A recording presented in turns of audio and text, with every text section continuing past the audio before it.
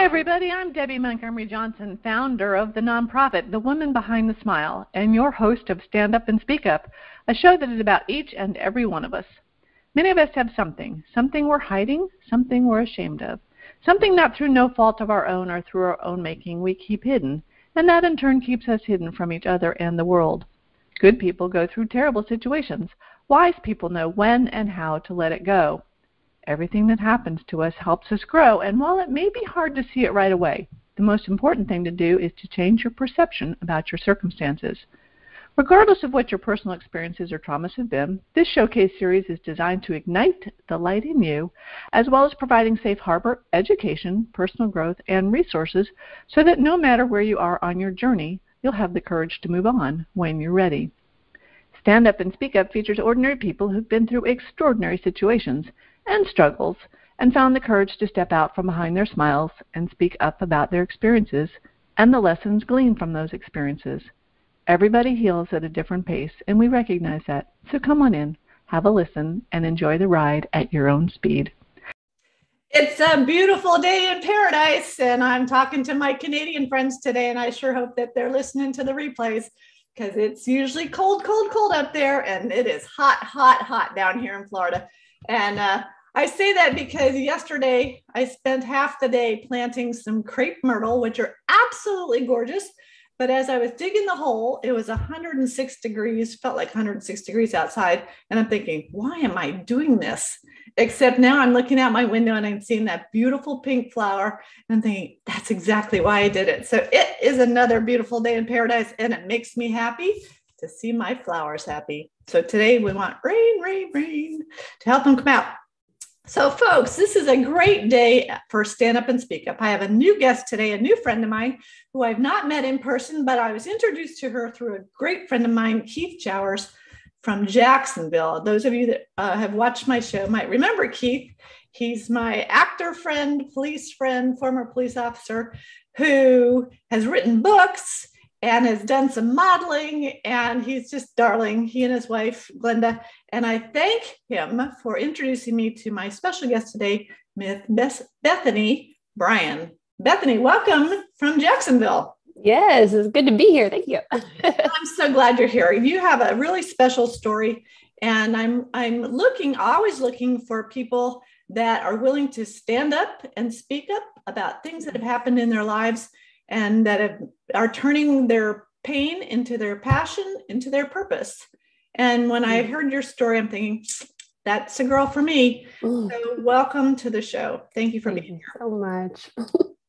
All right, Bethany, I mentioned to you earlier that when I start the show, I really like to have my guests tell a little bit about who they are so that our listeners can understand who you are from when you were young. So where did you grow up? A little bit about your family, and then we'll go in from there. Perfect. Well, I was born in Jacksonville, Florida. And we moved around a little bit when I got a little older. I lived in Kentucky for a short time. I also lived in Washington State because my father's from there, which was a big difference than, warm Florida. So I am not a big fan of the cold. Learned that. But Washington is beautiful as far as we used to go to Oregon, and the beaches there are just unreal. So that part of it I love, and I'll go visit there, no problem. But living there now. And so I was born to two very, very faith-filled parents. And when I was born, I was diagnosed with cystic fibrosis, which at that time in the 90s, it was devastating news. Now we have more medical advancements than we did back then. So it was considered terminal. They told my parents that I probably wouldn't live to be 6.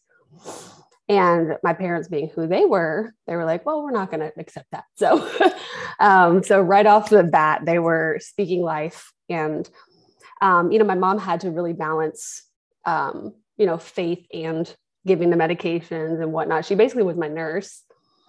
But I remember, just growing up and hearing them always reiterate the fact that, you are not this illness is not you. This is just it's part of your testimony. That's how they taught me.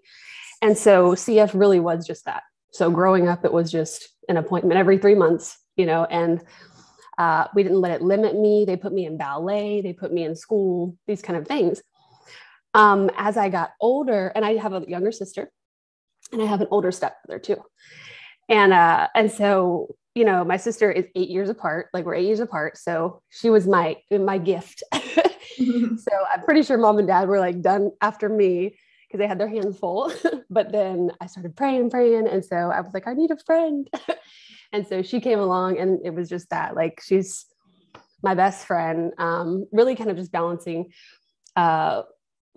being so much older. And then the stuff we went through as family, you know, it became more of like a parent sometimes versus sibling sometimes, like that relationship was kind of, you know, we had to juggle that and figure out, okay, now I'm here to protect you. Now I'm here to, you know, just have fun and play Barbies. You know? So it was like, it was very different. And then same thing with my parents. So both of my parents actually battle mental illness. My dad was diagnosed with acute schizophrenia back when he was younger. So, you know, we would have these like little kind of like episodes, is what we called them. And there was like a, you know, it was like stress induced episodes is how they, you know, medically labeled him. And so I remember growing up and also dealing with the fact of like, you know, you kind of learn a pattern of like, okay, dad's, you know, checked out right now. Like we need to kind of like, you know, there was times where I had to become parent too. And so I remember going through that as well and being more of just like a shoulder for my mom, you know, to kind of lean on. Even like, gosh, I remember his first episode, I was like 8 years old or something like that, like really young.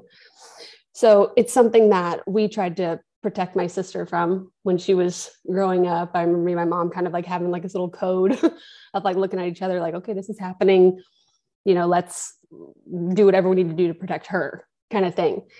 And then of course, you know, they would periodically happen. And so there was no keeping her from it, you know, at a certain point. And so she had to really learn that, okay, there's this issue that we, you know, she felt like everybody else was kind of in on and she was left out. And really she was, but it was, you know, to kind of protect her. But, you know, you don't really understand that sometimes when you're a teenager, just trying to figure things out. And so that's kind of, that was really my background, and my growing up was very shaky as far as, you know, like one moment it could be okay, the next moment we don't know. And so I remember always kind of being on edge and always like, you know, not only, thank God CF was not, you know, a huge part of my life at that point. It really didn't show up, you know, big until like 16, which was very rare for CF. Especially being diagnosed at birth. So thankfully, that was a blessing from God because, you know, we had all these other things going on. So really dealing with that shakiness, I felt honestly though, like it prepared me for everything I was going to go through in my adult life. And that's just the way God works. And so like, you can look back and go, man, I have all these little things that I wish I could change or wish I didn't have to go through as a kid. But honestly, I wouldn't change anything because everything that happened like helped prepare me for what I was to go through when I was an adult. Well, it's very interesting. I did a little bit of research on CF this morning as I was looking at videos about you, and I saw that it was mostly young men, and as children. And years ago, like you said, they said, well, the kids would live to age 10. So, but as you just said, though, it didn't affect you physically, apparently. As a child, because I was wondering, did your parents keep you from gym class or teachers to be careful with you or any, but that wasn't the case, was it? No, there was a few tiny things growing up that, you know, kind of caught my parents off guard, but they learned about. They had like a book that my mom was given of like all things CF, like a CF Bible, I guess you'd say. And so she would try to like find, okay, she's having this issue, like what's going on, but it was mostly digestion. Yeah. So CF affects, you know, multiple organs, but mostly it would be digestion because your pancreas is not functioning properly and your lungs. Well, my lungs were like great. And so they were able to put me in ballet. They were able to put me in school. When I got a little bit older, you know, my mom started a little bit panicking about like all the germs and whatnot. So she did pull me and homeschool me after 8th grade. But like she loved putting me in drama. She loved putting me in classes. Like And I'm thankful for that. Thankful I wasn't like a bubble child. And was that more of a release? I've watched some of your acting things. Oh yeah. It looks like it can put you in another world. It does. So acting is one of my favorite things because and again, going back to childhood, I remember, playing pretend with my sister all the time. And so Barbies were our favorite. Like we just would come up with these crazy stories. And I remember sitting there going, okay, this is going to happen. Like we're going to do this. And, this is the bad guy. This is the good guy, kind of thing. And so she acts too. So we both just like kind of becoming that other character is really fun. And then you just kind of, there's a sense that I like whenever I play a character of like, I write my own backstory for a character, usually if it's not given to me, because the backstory is super important to me, like, well, why does my character feel this kind of thing? And so I go in depth with the acting, but it was whenever I was doing competition through my church. That was a big, step of faith for my mom, especially because I did what was called human video. And human video is a very different way of acting, but it's to like music. So it's kind of like mime. So you have like the acting and all you have is your body language and your facial expressions. Well, my first year, I got the lead role in it. So they just kind of like threw me in there. And I did fine arts for a couple of years, and I still to this day coach fine arts. So I coach students in acting. And so it's always been like a huge part of me, but the Lord really blessed me. He showed me that this was something that I was gifted for. And he told my mom that because it's very physical. Like you have to do I remember doing like some push-ups and stuff like that. And at one point I had a PICC line in my arm because at this point I had, CF had already started showing up. I think I was 18 when I started fine arts. And so I was going into the hospital, a couple of times. It wasn't as much as normal CF patients, but, and I was like, I have to finish drama, we're about to go to districts. And so I went to practice with this PICC line in my arm, which is like basically an IV that's inside of you. And like, they tell you, you can't do a lot of stuff with it. I didn't listen. So I was out there just doing what I need to do. And I go to the bathroom real quick and nobody knew. And so I kept that hidden from my church family because I didn't want everyone to like have that, give me that label. Because I had been around that. I had been it was like two different worlds. I'd walk into the doctor's office and they're like, okay, you're fragile. You need to understand this. But then my mom and my parents were like, we're here for you. We're praying for you. That's all we can do, but we want you to have this healthy lifestyle where you feel like you're not limited. Because, when your body's limited, like it can limit your spirit, it can limit your mind. And it can be more of a disability, than actually physically. And so my parents really did an awesome job with like giving me this foundation of you can do whatever you want. And we're here for you to support you, but you're going to take this medicine also, kind of right, thing. Right. And did the medicine have any side effects? Did you get sick from the medicine? Yeah. So when I got a little bit older, I had got married to this guy who was just as faith-filled as I was, and he didn't understand CF at all. And so here I was coming into it with like, I had this chip on my shoulder a little bit of, I don't want to be your average sick patient. Like I just don't, because I have this whole other side that's like so limitless. And then my body's like, yeah, we can't really do that, kind of thing at this point. And when you're a teenager too, like you're trying to fit in, so my church was, the main outlet that I had. And so I was like, I'm not telling nobody, I'm not having anybody like, I didn't want everybody every day to be like, how are you feeling? That was like a big thing. And so I remember the moment that God really put on my heart, like, I need you to speak about this because this is your testimony and nobody's going to know it. Like, because you're just trying to keep this part of you hidden, but there's a reason. And so I remember, I think I might've been like 19, maybe, standing up in my youth group and telling everyone, this is what I have going on, and it was wild. And so with the treatments, they didn't start really harshly affecting my body until I was, in my late 20s, I think it was, or like somewhere around there. Well, no, it would be early 20s because when I got married. And there was no explanation too. The doctors were like, you shouldn't be having the side effects that you have until like years down the road, but you're having them right now. So I'm like, well, I can't do that. Can't do this one. It was kind of like weeding them out And that's eventually what kind of led to my huge, like the main part of my story, which is that I stepped away from all of my treatments.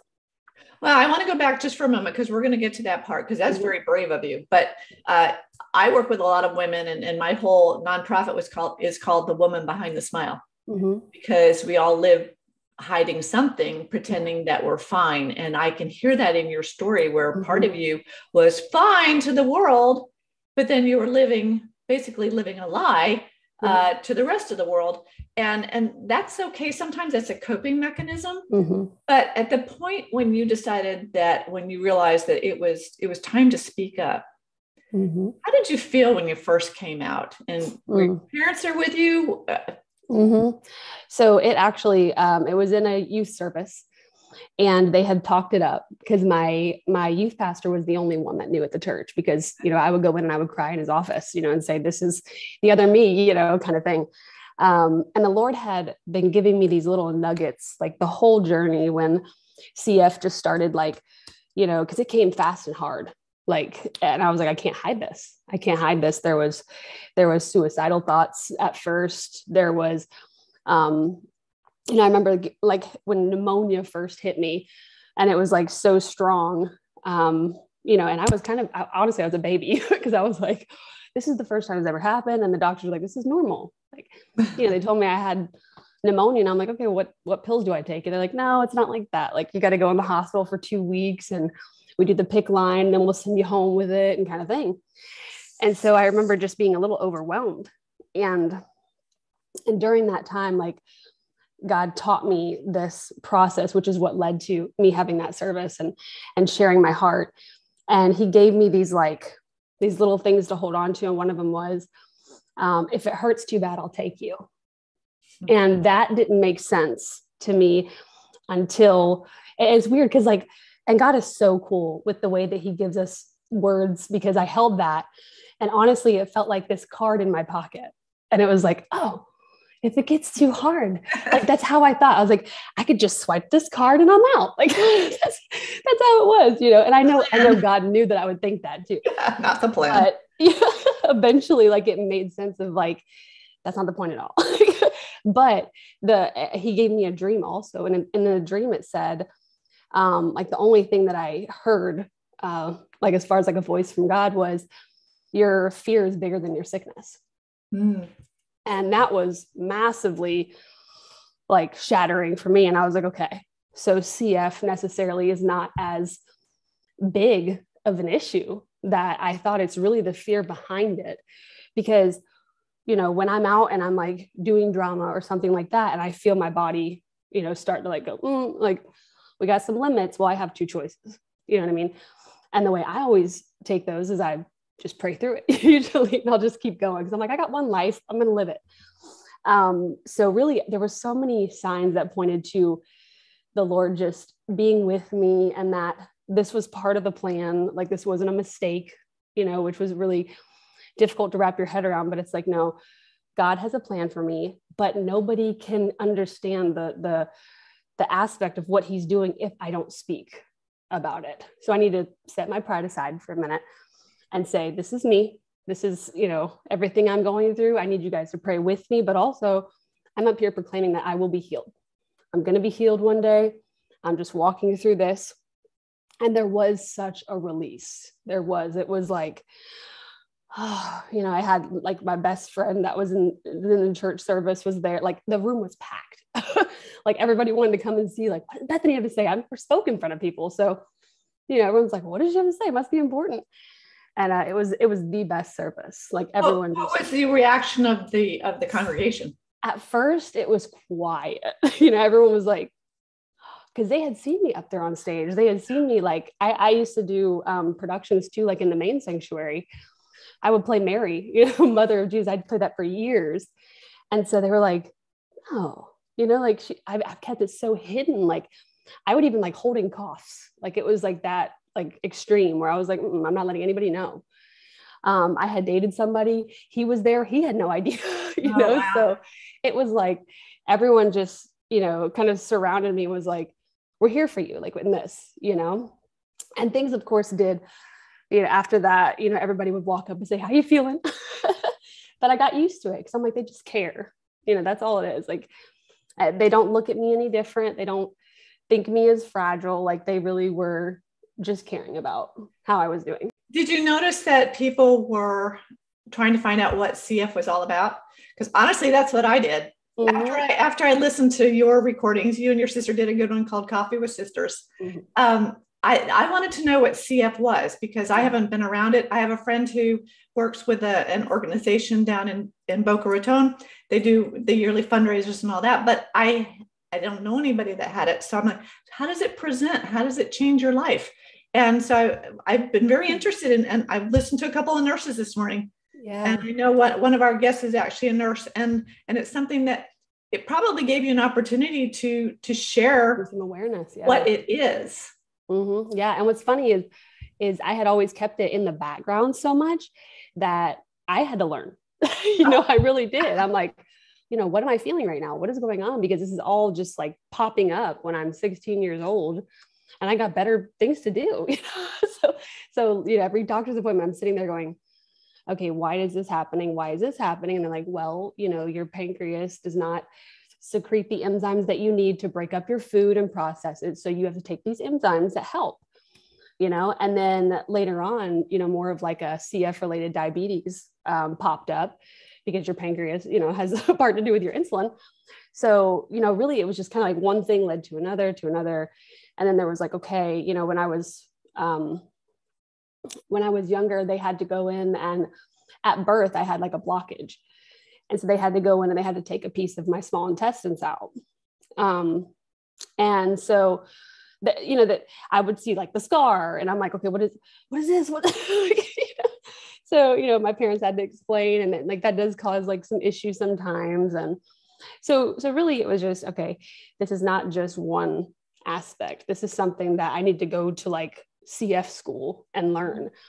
Especially when I was writing my book and everything, it was like, okay, I have to get facts like straight, so I really had to sit down with doctors and, say, okay, why does CF happen? Like, what is, I know parents have to be carriers. Okay. There's like a 1 in 4 chance, even when you are carriers, like all this kind of stuff. And then, my sister on the other side is like, why didn't I get it? Kind of thing. Well, that's important to let folks know because it's genetic. Yes, it's a genetic disease. It is, like I said, there was a fabulous little short video that I watched this morning that explained it. Mm-hmm. And that would explain why your sister didn't get it. Right.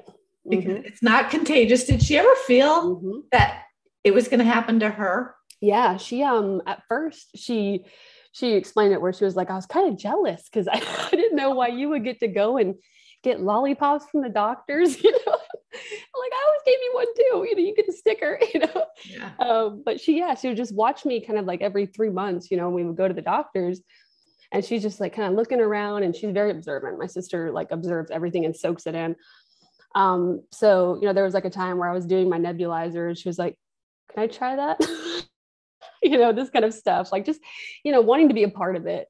And then as she grew up, of course, she understood like, this is a blessing that, I don't have this. Mm-hmm. And so really she became a great like support system as far as like, you've got this, you got this, like, she doesn't let me get down and out. She really just, what I used to do for her as far as like the protection aspect, like she does that to me in a different way, and she's like, let's go, let's keep on going. She'll sit in the hospital with me, when I'm in the hospital.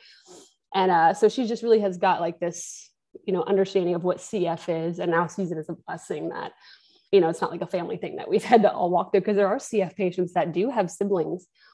And that's difficult because you have bugs that you can pass back and forth. That's what I learned, that, you can't be around other CF patients. And exactly. I wondered, how would you even know if they were?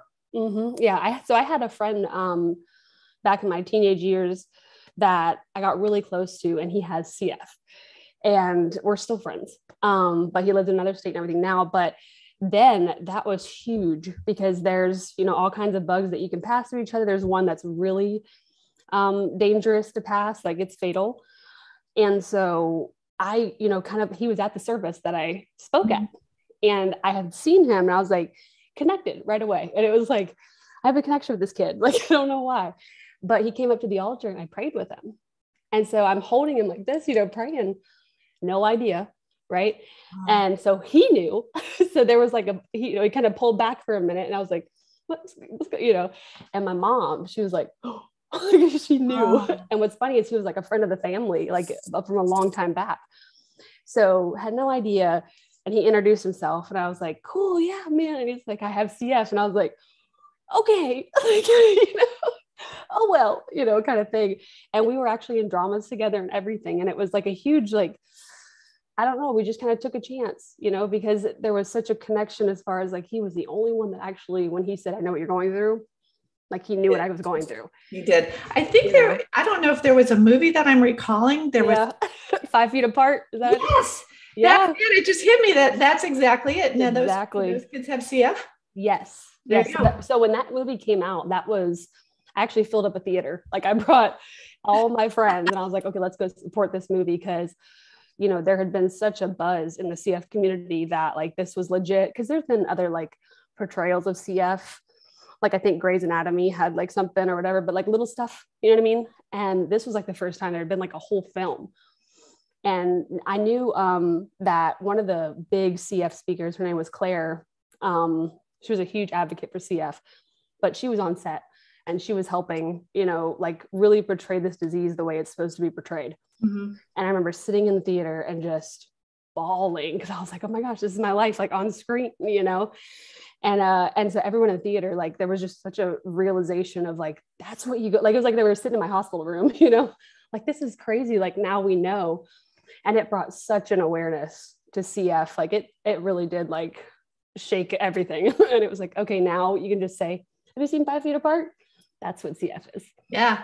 And that's interesting because I hadn't thought about that until just this moment when you said that. I'm thinking, I've seen that. Yeah. I know. It really was a lovely film. Right. So everybody go see 5 feet apart. It was lovely. But for many years though, besides the CF, you kept hidden the fact about your dad and about the mental health. And I have had many guests over the couple of years where that's been brought up because when I was young, we didn't talk mental health. Right. And when you did, there was such a stigma attached to that. And it was just not talked about. So that in itself, I remember listening to your story with your sister, protecting her, but then she felt angry because you left her out. Yeah. Mm-hmm. So there's probably a fine line between what we say to a young child and what we don't. And now your parents are still together, still alive, still dealing with it together. Yeah. Do you still see the episodes with your dad, or is that managed somehow? Or he so we've tried different like medications in the past and whatnot, and he says he gets like weird feelings on most of them. So really what we do is there's signs to right before he breaks down into an episode, and so we kind of go into scramble mode. And like, okay, so go ahead and take off work, Dad, this week I'll talk to the boss and kind of thing. And I put on my parent pants, for a minute, even with, having been married and out of the house and not like right in the middle of it, because really my sister was the one because my mom had a mental breakdown in 2016. And she never came out of it. So where my father, like we had these episodes and we're like, okay, Dad's coming back. There was like signs of he was coming back into reality, and really like he was never, I'm so thankful. Like he never was violent. He was never mean. Like he just sits there quietly, and he can tell he's just processing and just thinking and really just overthinking about everything. And he does get protective. So he's like, all right, everybody, like we're going to stay in the living room, like where I can keep an eye on you. Cause he feels like Dad, but he feels like he's out of control. You know what I mean? So he feels like the only way to like keep us safe is to have us right here. And so we understand that. So there's been like times where I'll go over, because being married and out of the house, if he's going through an episode, I'm going to try to be there, kind of thing. And so we have like a process. Well, I used to do that with my mom, we'd kind of go into damage control. But when Mom got her mental breakdown, and there was really no answers for it, except they diagnosed her with perimenopause. And that was it. But there was definitely like a form of depression, anxiety and things like this, because she has had a really rough life, bless her heart. Like there were so many things, that kind of went on. And then at this point, when she was going through this, I was the sickest I'd ever been. So I had walked away from the medication. I had, been like, I think a year in, or whatever of not doing anything. Well, she was like my nurse. You know, my mom would have like a regimen for me and be like, take this. So to see that kind of like go away, you know, and she can't do anything, I really feel like control. Yeah, there was like this sense of like, okay, my daughter is like getting sicker, you know, and all this kind of stuff. And she just checked out, and we waited, you know, for her to like come back, and she never did. Wow. So it was That's just got to like, be terribly, terribly confusing. And your sister was how old at that point?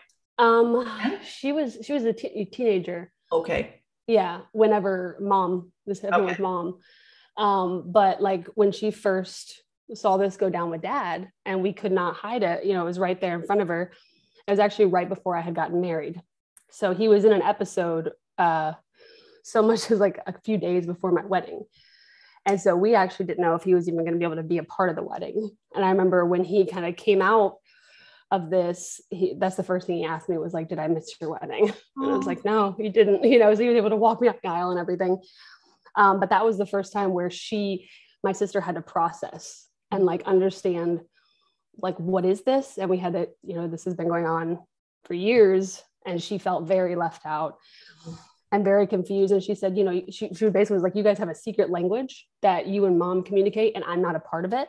And so there was a part of her that we would be, because that really scarred her, you know, going through that. But there would be parts where we're like out, you know, having a good family time, and dad would just get quiet for a minute, and I would feel, I could see this fear just like come over her, and like she's trying to like look at me to like, you know, and she's watching me and mom for like signs and signals and this kind of stuff. So she ended up being kind of on eggshells, and you know, until she was able to, you know, get to the point where me and my mom were, where we could process it and, you know, kind of like bring out the plans and say, okay, this is how dad walks through this. And he hasn't had an episode in a couple of years, I believe it's been. And the last one was actually faster. Like he came out of it a lot faster. I think it was maybe like a week, because sometimes, you know, they could be like a couple weeks to a month, I think was the longest. Wow. But it really is, what I've noticed about him is it's if he allows himself to stay in it. So there's like a point where he goes, because he explained to me, I was like, how do you get out? Because I had my own nervous breakdown. Like I had my own, like, you know, mental breakdown. And that's where my sister was like, everybody has lost it but me, you know, kind of thing. And it's like, I mean, like, that's not exactly a family trait you want to have, you know? But when I had my mental breakdown, I remember like dad was the first one that I was like gravitated to. And I was like, help me. Like, you know, I've walked through these with you. Like, I don't know what to do. And he almost had like a map. He was like, all right, this is how you get out. Like, you know, and because he had done it for so many years that he like knew the process, and he can remember everything while he's in these episodes. It's just a stress induced breakdown where he just gets tired. And so he was helping me really walk through that.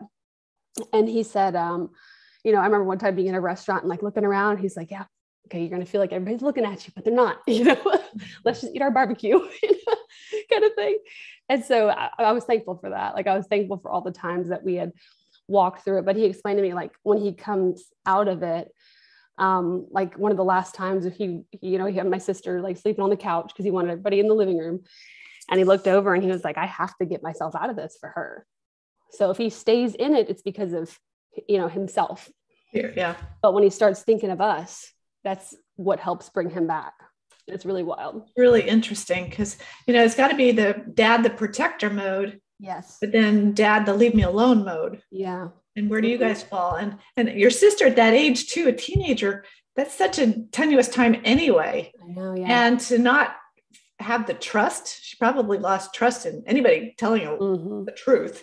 Yeah. And then trying to understand, you know, how she could play a role in that. I was give her a lot of credit, and give her a hug from me, because I liked that YouTube video you guys did called Coffee with Sisters. It was very open from her point of view. It was very interesting to see her point of view of this whole thing. Yes. So now moving back to you, as a child, but not manifesting itself until you were a teenager. Again, a very difficult time. Yeah. Mentally, physically, anyway, worried about what you're going to look like, what you feel like, you know, your whole body image, I imagine. When this started to affect you physically, kind of walk us through that and how you coped or hid through this whole thing until you So I was still, you know, like when I would do hospital stays, I had to make up excuses, you know, like, oh, I'm just not feeling too good or something. Cause I would never tell them, you know, that I was in the hospital. And then once, you know, there would be times where I would like just do a little cough or whatever. Like you would always hear me like kind of under my breath. And some of the kids, I kind of talked to them later. Like I was like, so what'd you think? Like when you would hear me like, you know, cough, like I was just like, you had asthma or something, you know? And I was like, okay, so I did a good job, you know, kind of thing. And I was like, obviously like more thin than most teenagers, which that always was like a huge deal. Cause I like never liked to wear shorts and it's Florida and it's hot, you know? So everyone's in shorts and I'm over here in pants. And they're like, why do you wear shorts? You know, kind of thing. So there was always like questions. There really was. So even though I hid it, I think people really, you know, just wanted to know me, you know? And so like, obviously like normal teenage questions, like, aren't you in shorts or, you know, you good? Like kind of thing.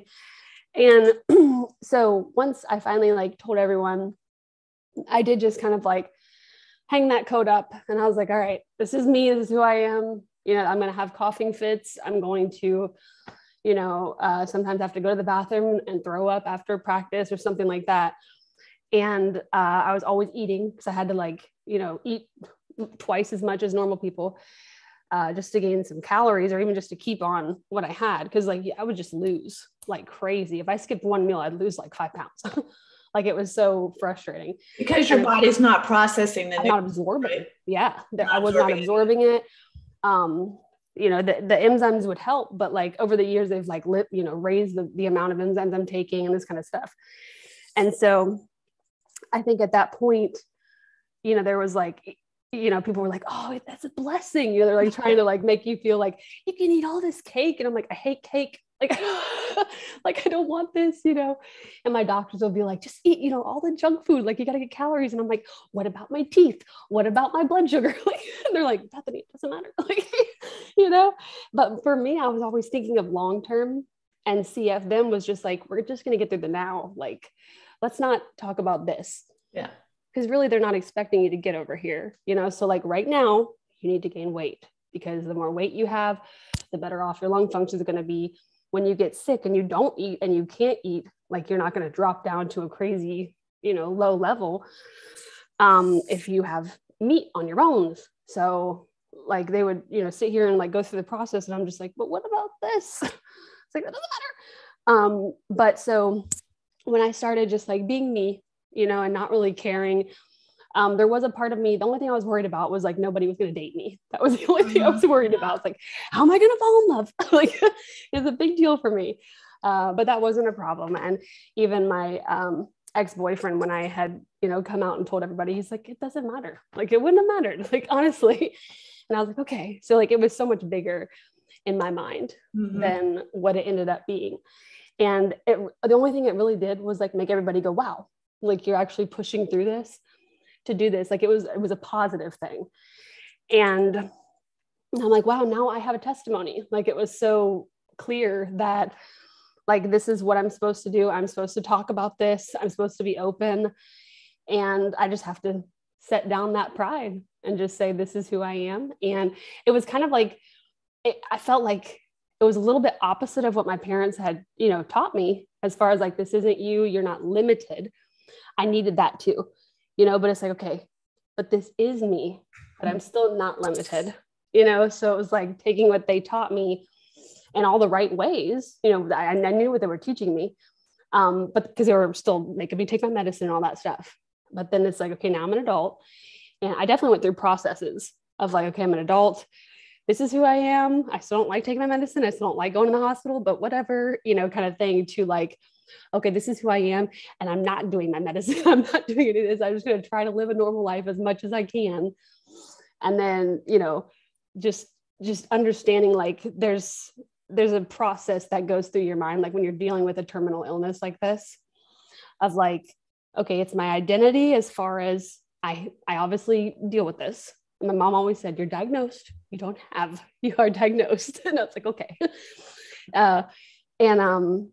To understanding, like, you don't have to be that sickness, if that makes sense. Like you can still do things. Right. It's not you. It doesn't define you. You're living with it. But at one point, like you said, when you can choose for yourself, We're going to move into that. You actually chose to stop some of the traditional medicines. What made you that? How did you make that choice? And then what did you do? Yeah. So this was really where rubber meets the road, and now Bethany has the chance to be who Bethany wants. I was out of my parents' house. I was no longer having my mom like sit there and go over the vitamins and the medicines with me. And I was also seeing no real positive effects, as much as I wanted anyway, from the treatments. And so there was, like I said, my husband was super like, faith-filled. So he didn't understand either. So it was like, I didn't have him, to be like, okay, like here's all this. He wants you to stay on the traditional protocols? No, it was very much like you do what you want kind of thing. Okay. Because he knew that I had been told, for all these years, what to do as far as treatment wise. And so I was like, well, now I have my own choice. I've never wanted this life anyway, so there was like that to process. And it was like, okay, I'm not seeing the results I want to, so I'm just going to walk away. And it was honestly like that.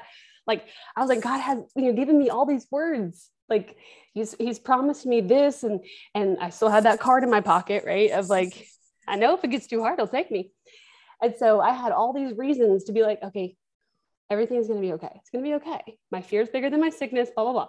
So I took all of that he was like giving me as just like nuggets. And I'm like, cool, I'm doing this. Like there was no real like prayer behind it. It was just like, okay, I don't want to do this anymore. Like I'm sick of it. But I still fully believed that God would heal me, because I had that faith, like crazy faith foundation. And so I remember going in and talking to my doctors and saying like, I'm not doing this anymore. And that was like, what, kind of thing. And so they had back from the doctors. They wrote on my medical sheet or whatever after visit summary that I have, walked away and kind of given up on life basically. Because that's what you're doing essentially. Like in CF, if you walk away from your treatments, like you're basically just, taking the L and being like, all right, well, I don't want to do this anymore kind of thing. And so, but my aspect was like, I'm going to be healed. Like it's going to be fine. I told him, I was like, I'll be back. I'll be over 130 pounds. I'll have a baby. Like I'll be back. And they were just like, kind of thing. But I was actually really shocked. Like the doctors, were listening to my heart and they were understanding like what I was going through as a person and seeing, they knew that the medicines were not doing what we wanted them to do in a lot of ways. Like one was, I was losing my hearing from one and they were like, you should not be feeling these like until years down the road. So it was very strange for them too, but walked away. And I remember I didn't even have an inhaler. Like I had nothing for 2 years. Just I would try natural stuff, I would just whatever I could do. And then I started just really pushing into the healing aspect of things. And I had this little book of scriptures, this little book of healing scriptures. And I started taking that like my medicine, but here I am, like, see, I have all this faith. And it was like, my body was like totally just dying. Like it was whittling away, but honestly, like I didn't care, I was like, I assumed this would happen, but like, I still have faith. And I would keep going back to like all these scriptures where, God came in at the last moment and, he healed the little girl. He did this, like, he can still do this. Like, even though I'm literal bones, like I got down to 71 pounds. I saw that. And my oxygen levels were like so low that I just stopped checking them, and there would be moments where I would be like trying to walk through the mall and I would start like kind of falling over. Cause like I was dying, like my body was just giving up. But my spirit was like, like, no, we have a lot to live for, kind of thing. And so I do want to talk about the moment that I played that card. Yeah. Because it was right then when, I had lost my mom to mental illness in a way. Like she was still there, but she was not the same like rock that she was. So she wasn't there to go, Bethany, like, why are you not taking the medicines? Like didn't have that, and then with that, it was always off and on. We're like, okay, I'm parent now. Okay, now, you're telling me what to do and I got to process that, kind of thing. How about your sister? Did she step in? She did a lot. She did just kind of like hearing me out more so. Okay. But not the enforcer saying, come on, No, Beth, it's working. Not with the medicines. Like she was like telling me, don't give up. Like, you know, you're not allowed. And she would even throw in the fact of like, I need you, you know, so like, you can't do this to me kind of thing. Cause she knew that, you know, that would hit home. Yeah. So stuff like that, where she didn't want to tell me what to do because again, she, you know, she understood that I was always, you know, and in a lot of ways, mom was more nurse than she was, you know, as far as what she had to do, you know? So I was growing up, I was like, okay, we're not, you know, you're not going to give me these pills anymore. Like I'm going to do this myself and that kind of stuff. So she saw all that. So she knew to like, all right, I'm going to step back and, you know, just hope that you push through this. And nobody really knew what to do either. Like I remember feeling like even people in my church, like they would just pray for me. That's all they could do because this was my choice. You know, I was. Yeah. Cause I'm sitting here going, well, there's that choice. And then the other reasoning is, you know, God does provide medicine. Right. Right. And that was my whole story. Like, and that's why the CF community has like come after me and they're like, yo, tell your story. Because that's what ended up happening is I was over here just like faith, and thinking that the medicines were not helping. And in a lot of ways they weren't. Like, let's just be honest, my body was rejecting a lot of stuff. So what I did was I was like, all right, forget that, just going on faith, started writing my book. And it became like, this is going to be the last thing that I do. Like, this is going to be my goodbye book. And that's why my book has 3 different endings. Like when you're reading it, you're like, okay, this is that Bethany. This is a new Bethany. You know what I mean? Like, cause I was going through a like car wash, like as far as, okay, so body's dying. I'm weak. I'm tired. I can't walk. Like, what am I doing? To like, boom, faith. Like it was like two Bethanys. And so it's like, man, I'm full of faith. Like I'm getting all these words from people at church. Like, you know, I had a vision of you, you know, with children and you're running through the park with your kids and like, and I'm sitting here like dying, like there's no way, like how is this going to happen? And what's so wild is during this time, you know, I was going through stuff in my marriage and all kind of stuff. And it was like every angle, my mom, my dad, you know, this, you know, dad had a breakdown in the middle of that. And then I broke and I lost it. I really did. I had this severe mental breakdown where I just remember like trying to find a way out. I remember sitting in the ER. This is right before COVID, like really was breaking out, but like there was like, it was starting and that was scary for CF, you know? And so I remember going to the ER, like the ambulance had to come and get me and everything. And I remember just being like, okay, what is the way out? Like I have got to have a way out because I had played that card. I played the card. I remember I asked my mom if I could actually go in her room, which her room is like sacred. She's like, nobody come in here, you know? And I remember like, I was so sick and so tired. And I was like, Mom, could I please like just come in your room and like, you can hold me for a minute. And she's still mom in there. So she did let me come in her room. And so I remember laying on the bed with her and I was like, all right, I'm going to wait till she goes to sleep. And then I'm going to play this card. Like, and I had kept it for all those years. Like this was back in 2020, you know? So like, since I was like 18, I've been holding this card and I was like, all right. And it was like something that I swore I'd never do. I was like, I'll never play that card. It's just for peace of mind, you know? And I played it and I was like, all right, I need you to take me. Like I'm done. And nothing happened. And I was like, wait, hold on. Okay. Take 2. I'm ready to go. Nothing happened. So I just like lost it because I thought I had this way out. Yeah. And I did not. That's not what he meant. And so he really explained to me. And I feel like what happened in that moment is I literally gave him everything and was like, go ahead and do what you want now. Like, here's my whatever I'm trying to do here. Like I've been trying to make the decisions. I'm still like, I have God obviously right here. And I'm like praying for healing. But I've been making these moves, right? Of like, I stopped the medicine. I did this. I took words that he gave me and like made them kind of what I wanted to, you know? Absolutely. I'm like, all right, he said, your fear is bigger than your sickness. Obviously the sickness isn't that big. And God's probably like, how do you do this? But so I ended up going to the ER and I remember like being bombarded. Like I felt like Satan was like right in my ear because it was like, okay, everything that I thought is not the case. I'm trapped. I am trapped in this body. Where that was a feeling of like, I could get out when I wanted. And I know it sounds crazy, but that's just how I thought, and now it's like, no, like you're stuck in this body. And so the enemy really started just like playing with me and was like, well, if you didn't hear that right, like what else did you not hear right? Like you weren't supposed to stop all your medicine, were you? And like all this stuff where it's like, yeah, like now I'm 71 pounds. I'm dying. I've already written my funeral because like it's happening and I can't go back.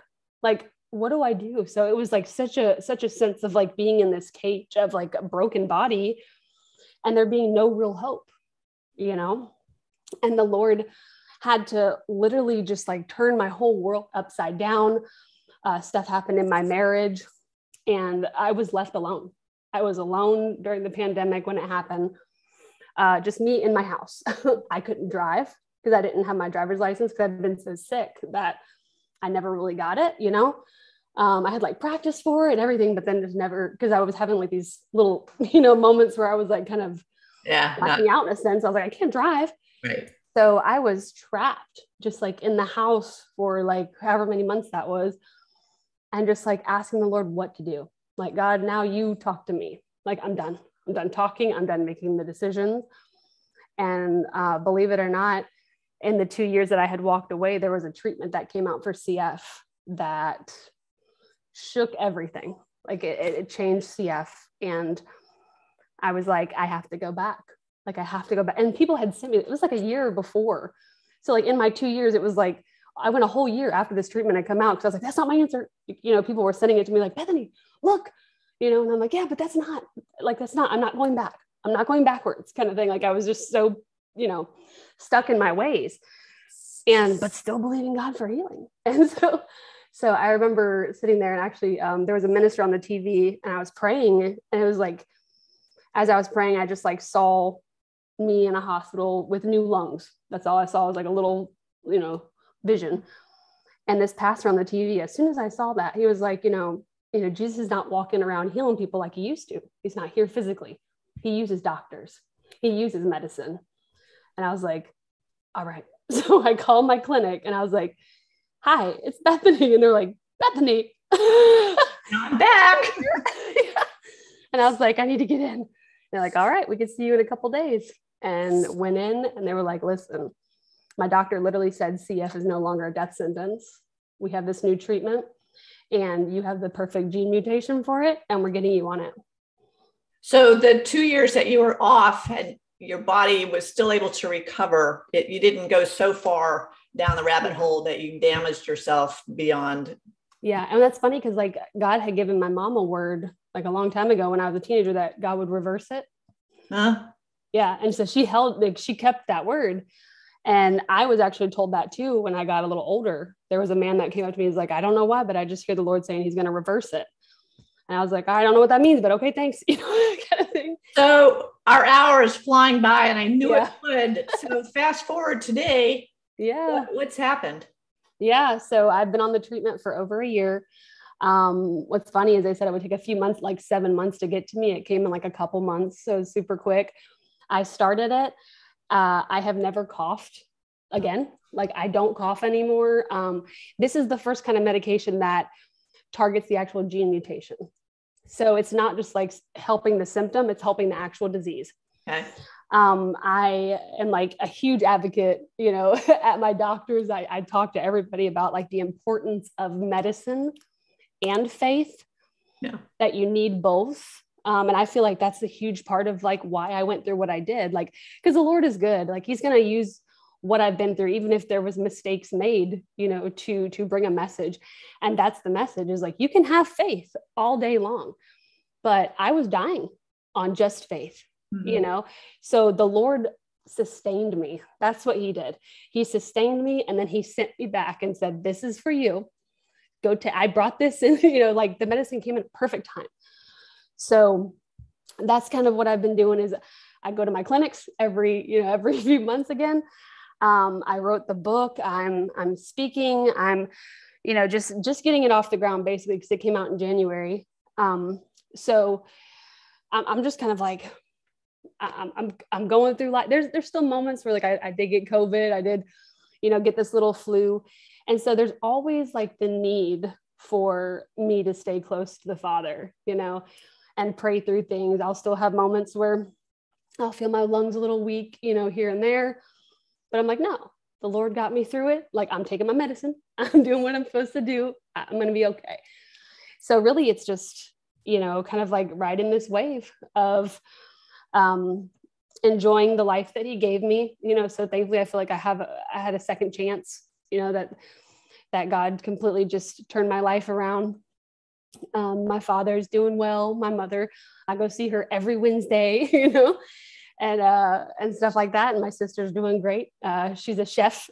She's a chef now. Yeah. So life is good. Life is good. And I teach my story. That's what I do. And that's the importance. And that's what I loved about it. And your book is called My Story Continues. And that is out. Is that on Amazon? Mm-hmm. It's available. It's available everywhere. Mm-hmm. Yes. It's available on your website. Tell everybody what your website is. My website is it's BethanyBryan.com.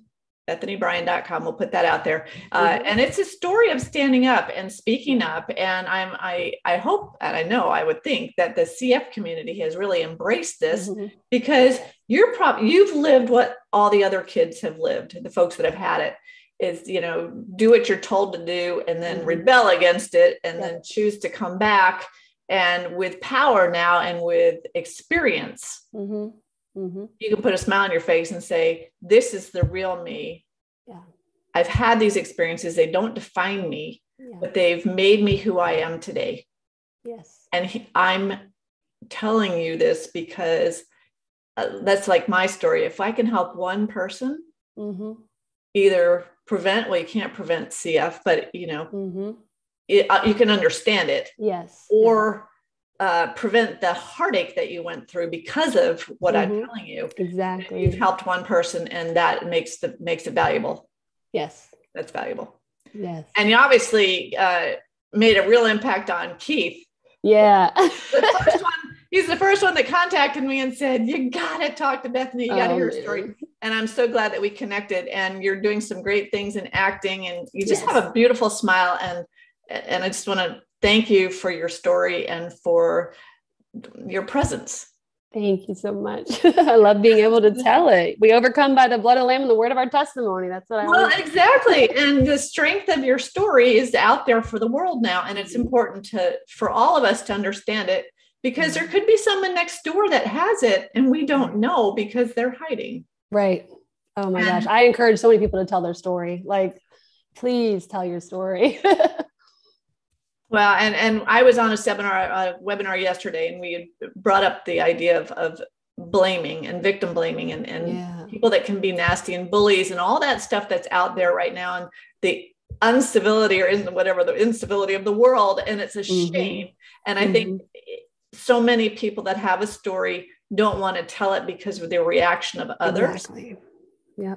But what I've always contended is that one person that's the naysayer that's giving you that stink eye, as I called it, is not the person you need to be touching. The person sitting beside him going, that's me. Yeah. Yeah. Or a family member. So what you're doing, thank you for what you're doing. It's a great mission. And I know it was painful, but it's full of purpose. And I applaud you for that. So thank you for being my special guest today. This is fun. Thank you. You're welcome. So folks, go see My Story Continues. It's Bethany Bryan's book. It's on Amazon. It's all over. Go to BethanyBryan.com. Look at her story. And if you know anybody with CF, cystic fibrosis, get them in touch with Bethany and get them in touch with there's a CF association. What's the official? Oh yeah. Yeah. So there's a bunch of different help. Like there's a compass, a CF compass. They help with everything from education to therapies. They're great.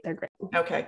Well, don't be ignorant, folks. Let's really get out there and find out about what's going on here and be the one for someone else. So thanks, Bethany. I appreciate it. And thanks. Thank you so much. Thanks for another wonderful Stand Up and Speak Up show. I really appreciate everybody being here. Have a great day. Thank you for listening to Stand Up and Speak Up. We are dedicated to encouraging you to remove the mask of embarrassment and to being your best self. If you are the victim of a scam or cybercrime, Please visit againstscams.org for assistance and guidance about options and recovery. SCARS, the Society of Citizens Against Relationship Scams, is an incorporated nonprofit crime victims assistance organization based in Miami, Florida, supporting scam victims worldwide. If you can, make a small donation to help victims around the world receive the help they need. This episode has been sponsored by BenfoComplete.com, a vitamin supplement company that supports happy and healthy hands and feet for those with neuropathy.